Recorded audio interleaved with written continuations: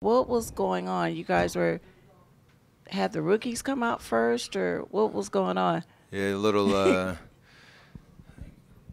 delayed rookie initiation, if you will. So it was our opportunity.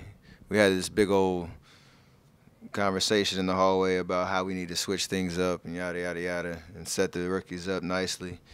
So um, Pat and Damian took the lead out the tunnel, and we just took a second, let them enjoy the court to themselves. They actually had the best two line layup I've ever seen.